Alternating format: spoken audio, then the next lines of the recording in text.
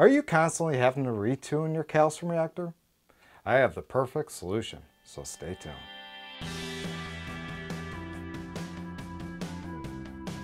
Hello and welcome to another episode of CVtv. My name is Jeremy and I will be your host for today. So you have a reef tank and lately your corals are looking great and growing fast. Isn't that what we all want? At the same time you notice that your two-part supplementation is no longer able to keep up. You're going through alkalinity and calcium at a rate that's becoming cost prohibitive. Fellow local and online reefers are suggesting you need to switch to a calcium reactor. At the same time, as you do your research, you find endless problems and countless horror stories related to calcium reactors. Even experienced reefers, myself included, often find themselves frustrated at their expensive calcium reactor due to its constant need for adjustments. Clogged influent, inconsistent influent, leaks, exploding calcium reactors, and constantly chasing levels are all problems associated with calcium reactors. Then, just when you get it right, it only lasts for a few days.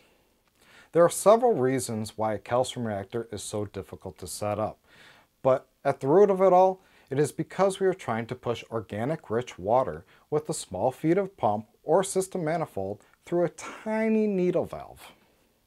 Salt water is very hard to regulate with needle valves. They easily clog with organic matter or small particulates from the media itself.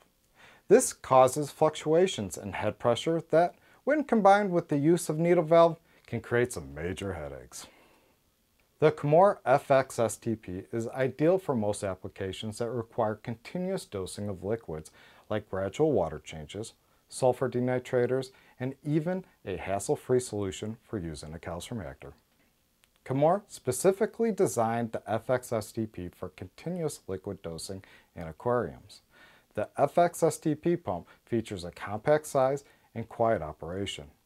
What sets this pump apart from others is its ability to adjust the flow while running. It allows us to easily overcome any inconsistencies and set the reactor's effluent with enough pressure, reliable, and predictable metered rate. Before we get started with the installation, let's make sure that everything is included and nothing is missing from the box.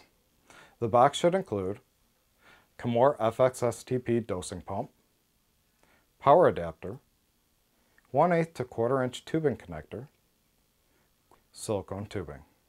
Now that we have accounted for all the parts, let's get ready for Kamoer FX-STP 101 calcium reactors. First, let's find a location that is optimal for our FX-STP. The location should have easy access, it should be close to electrical power, close to sump and calcium reactor. The unit should also be installed higher than the sump and never directly above water.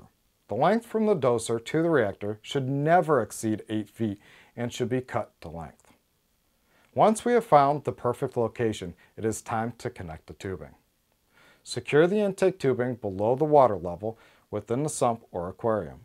We suggest that you refrain from getting too close to the bottom to prevent detritus or substrate from being collected. Connect the larger tubing to the intake of the calcium reactor, and the other end to the bottom barb on the doser head.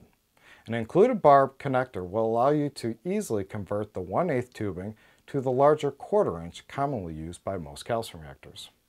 With all hose connections made to and from the doser, let's plug the power supply into the pump and then to the power source. Let's not forget to remove any valves from the reactor's effluent or output. Operation is rather simple. The pump will turn on as soon as the power is supplied. The pump has a single dial controller. Push it once to run the pump, and then push it once again to stop it. Rotate the same dial clockwise to increase the flow rate of the pump, while turning it counterclockwise will reduce the flow rate. The first step is to prime the doser. Press and release the dial to start the pump, and slowly rotate the dial all the way clockwise to obtain max flow. Depending on the total length of the tubing used, it could take several minutes for the water to start to come out of the output of the reactor. Once the pump has been fully primed, simply rotate the dial clockwise or counterclockwise to adjust the speed and flow rate of the effluent. Sometimes, depending on how long the pump has been running for or the length of the attached lines, a doser may need to be calibrated to ensure that the doser is in fact administering the correct amount of liquid. To calibrate the doser, press the dial to stop the pump, and then turn the knob so that run mode changes to calibration. Press the dial to select. Rotate the dial to enter the calibration flow rate. We recommend anywhere between 40 and 60 milliliters to calibrate. With the measuring container to collect the doser's output, press in the dial again to begin calibration. The pump will now begin to run for 60 seconds, which is conveniently displayed on the screen.